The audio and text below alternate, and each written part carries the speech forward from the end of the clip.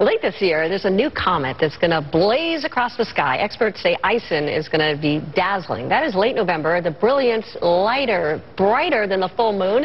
Chad Myers is going to actually show us a little bit a preview here. Hey, Chad. This could be really cool. I mean, I watched Halley's Comet as a kid go across the sky. I'm kind of not really a kid. I was older than a kid, but okay.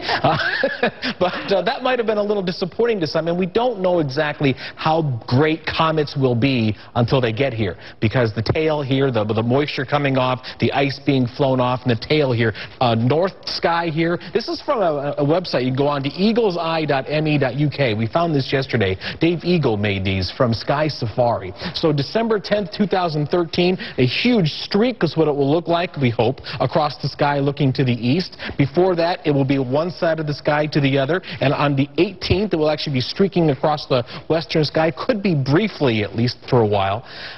Brighter than the full moon, visible to the naked eye for sure, and possibly rivaling, we believe, the great comet of 1680, which you will find actually in ancient paintings. That's how cool this comet was. Painters of the time actually painted about this comet. We'll see if this one lives up. The greatest comets. Yeah, you don't know. We don't know until it gets here, because if it falls apart or if it melts too early, then it's not going to be a great comet. But all indications right now that this could be the coolest thing we've seen in our sky in our lifetime. Where's it going to be most visible, Chad? Where can we see it? It's going to go all across the sky, northern hemisphere and southern hemisphere for a change. We had Lovejoy last year. That was only southern hemisphere. Didn't get to see very much of it up here. Didn't get other than on pictures. But this will be all across the globe. All right. Cool stuff. Thank you, Chad. You're welcome. We'll be watching.